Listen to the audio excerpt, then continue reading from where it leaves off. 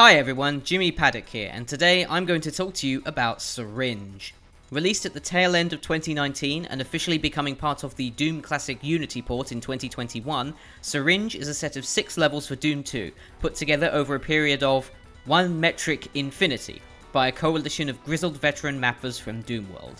Walker Pavera Wright, Richard Tansman Fry, Michael Marchaic Phrase, and Zaza Acheron. All folks who've been on the scene for a good decade or more, churning out map after map after map for countless projects. From what the text file describes, the project had a bit of a long and troubled development history, it being an amalgamation of maps originating from the deceased project No End in Sight 2. And indeed, some of these maps allegedly date back to 2013. A joint effort by all 4 mappers was made to lift the bar of quality across the board, and Zaza was the one to coordinate their eventual unearthing and revival, dutifully putting these 6 maps together into a single discrete package of fast and furious maps, named of course after a sharp instrument starting with the letter S. No, not that one. Syringe is a set that's steeped in otherworldliness and disconnectivity. Visual theme-wise, it's pretty scattershot, although it's divided into 3 acts of 2 maps each, with only a loose thread of plot connecting all 3 locales, those being Hell, Brazil, and something, I guess. You'll see when we cover it. That's not to say its disconnectedness is a weakness necessarily, in fact Syringe wears it proudly. There are a few sets out there that create a sense of weirdness and intrigue like it does. You'll power through its 3 acts pretty quickly, but every step of the way you'll be plunged ever deeper into its hellish unreality on your mission to revive a dying universe. The set also comes with an all-original MIDI soundtrack, and the mind behind the music this time is that of Maxime Tondreau, aka Psychedelic Eyeball. He's been a creative force of his own for a couple of decades now, and you may very well have heard his MIDI compositions featured in a number of Doom projects already. His contributions to Syringe are diverse and excellently constructed, span many genres and instrument sets, and primarily feature up front his tendency for multi-layered, almost arcade-style synth work, and absolutely rockin' melodies packed with speed and power. Perfect for the modern Doom mod soundtrack. I'll now go into as much detail as I can about these 6 maps and their accompanying soundtrack. There's a lot I can say about all of these mappers, so I definitely want to give this handful of maps the overview it rightfully deserves. So therefore, as per usual, there will be spoilers ahead. Level 1, The Well. Syringe stirs awake with this distinctly creepy, off-putting opener, set in a dangerously populated valley of boiling blood.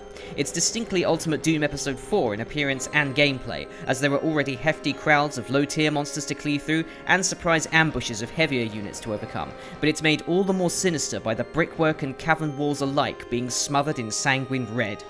A good half of Syringe's maps, the Well being the first obviously, follow the formula of placing just enough rad suits for you to properly navigate the many basins of damaging liquid that are often unavoidable. Get used to preserving your precious suits and being smart with your shots, dilly-dallying will cost you quickly. Colouring the backdrop of Syringe's inaugural outing by Tansman, Zaza and Pavera is the first MIDI you'll hear from Psychedelic Eyeball. It's a spine-tingling, disjointed Elfman-like offering, with pinprick pizzicato strings, shimmering shamisen, and trembling upper voices, and the melodic material veers violently between consonance and dissonance, made all the more ominous by its title, which I'm unsure if I can utter completely in one breath.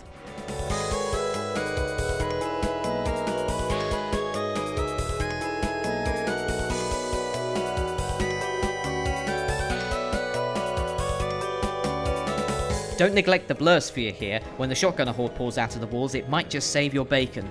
Try to bait the foolhardy archvile here into assassinating his army for you, then make with the red key and escape. Level 2, Hell Spoke. Nice pun, it's a spoke hub in hell, get it? This level prides itself on verticality and a highly non-linear progression, which makes sense since it's a map courtesy of Pavera. You shouldn't get stuck as long as you're diligent with your radiation suit usage and take keen mental notes of where the various locked doors are stationed.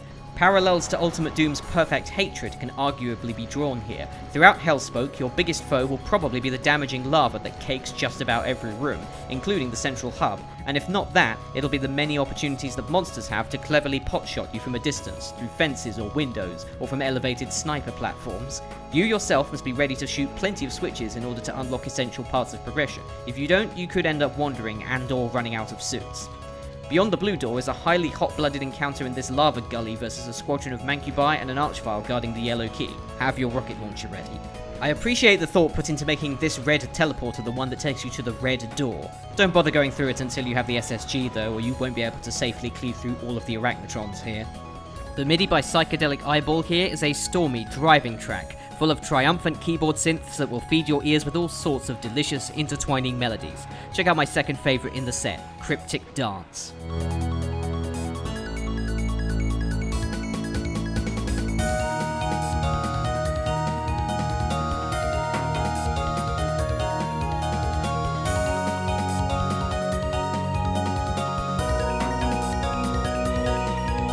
Beware of the final stretch behind the red door, there's always more chain gunners than you think.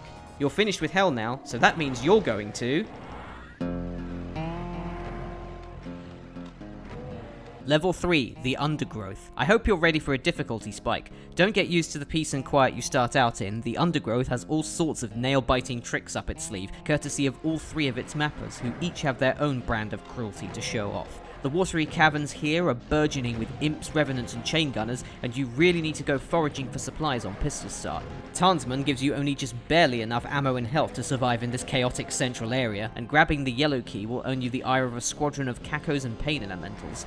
To the south is a dimly lit forest area populated almost entirely by archviles, which frankly feels like a brief respite compared to what came before it. If you have any degree of rhythm here, you'll trounce the vials in virtually no time at all. The booby-trapped red key will teleport you into this bonkers fleshy mosh pit of imps that will have you sweating bullets, and then it's time to head to Zaze's area to the north with the red key in hand. Here the hills are alive, with the sound of zombies bunched together in surprise cubbies. Then in this larger area, you absolutely need to pick off at least a few of the arachnotron sentries, but not with rockets or plasma, or your life will be made miserable later on.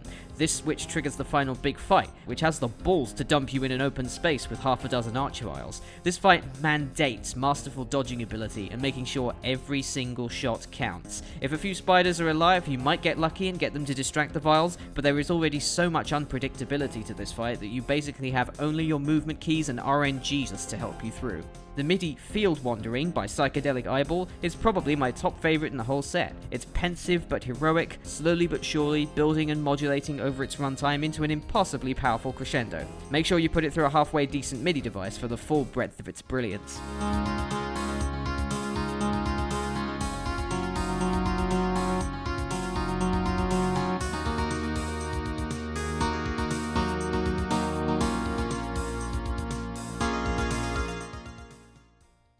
Level 4, Banana Export. Pavera's aggressive nature flows freely in this hot and dusty, vine-choked lava fortress. Don't even think about heading into the central hub or you'll get fried in the sun. The map is swarming with hit scanners and turret monsters of all varieties and has a cornucopia of Plutonia-esque evil traps that it'll try to spring on you.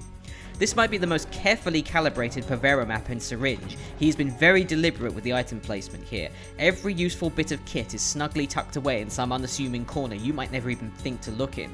The rocket launcher here is vital for dealing with the chain gunner regiments you'll run into. Absolutely get the mega armor here and try to hold onto it as long as you can. A backpack can be procured from this ledge, and then there's the BFG accessed via this teleporter, which you'll absolutely need later on. A highly valuable red suit is tucked away in this underground passage. Then there's this single cell battery swimming in the lava here. If you don't think to go skinny dipping in the hot stuff to take care of the otherwise completely useless pinkies, then you'll absolutely be roasted when you find yourself with only one BFG shot to deal with all this nonsense.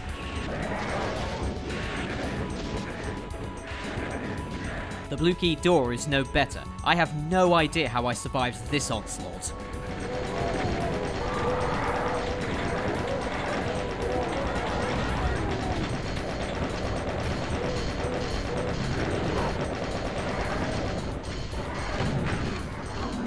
Past the yellow door, you'll need your BFG to properly deal with these cyber demons, but don't kill them yet. Leave them to infight once the cacos start flooding it, while you tightrope your way to some more supplies. After dealing with the cybers, you'll need to hit a couple of switches to finally leave this place. Psychedelic Eyeball's MIDI, titled Tune Swings, a bright and soaring techno-infused piece, goes some way to lifting your spirits in the face of all of this Pavera-style peril.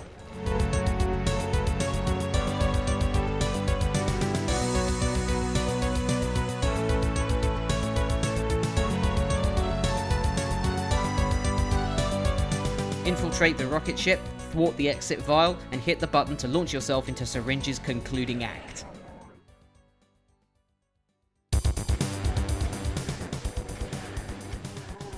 Level 5, Blast Off. Pavera's final offering in Syringe is frankly an excellent send-off. A short but sharp bloodbath allowing us some much needed respite and unabashed destructive time in the fun zone. Just what we needed after the last couple of maps squeezed so much out of us. Blast Off is rocket themed, obviously, and set inside a gloomy rustic moon base with highlights of brown and silver, giving us oodles of fodder monsters to send into the stratosphere. It's genuinely unclear to me if the total acreage of monsters in this map outweighs the rocket ammo pickups. If you run out of them in this map, I can categorically say you're doing it wrong.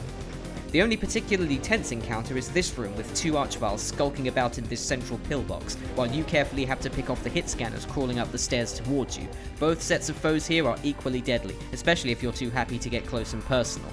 Psychedelic Eyeball's Hyperdrive gives us a neat backdrop of ripping saw bass, crunchy guitars, full-bodied synth choir, and some fantastically catchy top-line melodies to drive the carnage home. A more than ideal theme and name for a map that moves with such explosive ferocity.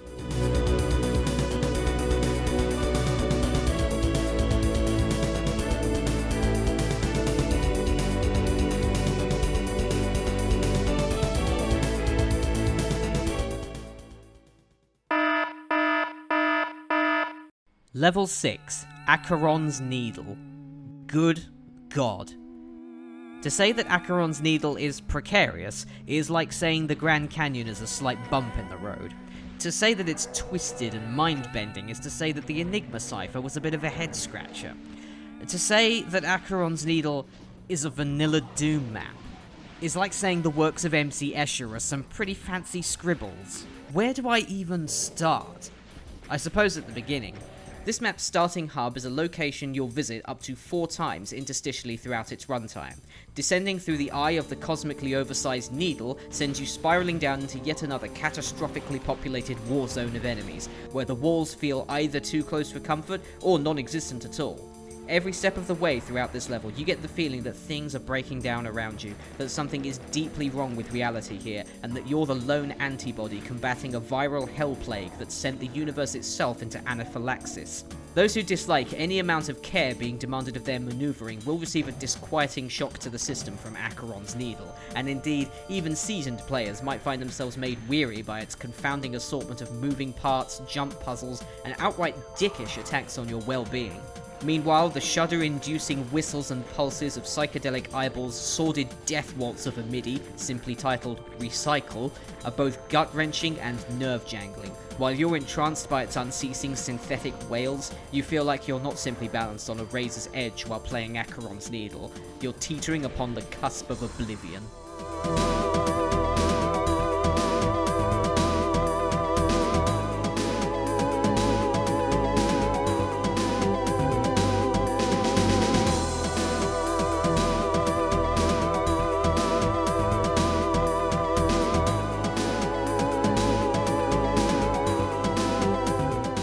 Zaza says in the text file that the map was fully item placed by Marchaic, which effectively saved it from certain death. I'm very glad that we got this map in the end. It is for sure one of the most brutal and beautiful vanilla compatible maps I've ever... Oh. Hold on. Oh. Hang on, what? Oh shit! Level 7, A Bright New Future.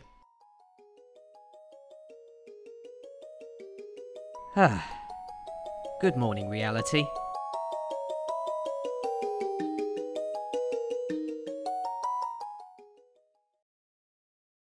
That concludes my in-depth look at the levels. Let me close by saying that Syringe is something I think we dearly need more of. Map sets courtesy of small, closely knit teams of people are few and far between these days, thanks to what I'd certainly call a surfeit of community-wide mapping projects. And furthermore, the bog-standard Doom 2 theme progression, from tech to urban to hell, is something that's all too common these days, and it's refreshing to see the formula shaken up by Syringe. As a single map set, its ingenuity more than makes up for its brevity, although it has left me hungry for more like it. Give it a spin if this video has interested you. You can download it as an add-on for Bethesda's Doom Classic Unity port right now, or download it directly from the Doomworld thread and run it with your favourite source port. I hope I provided an informative overview of what Syringe is. As usual, all the relevant links are in the description below. That's all for now. I'll see you next time.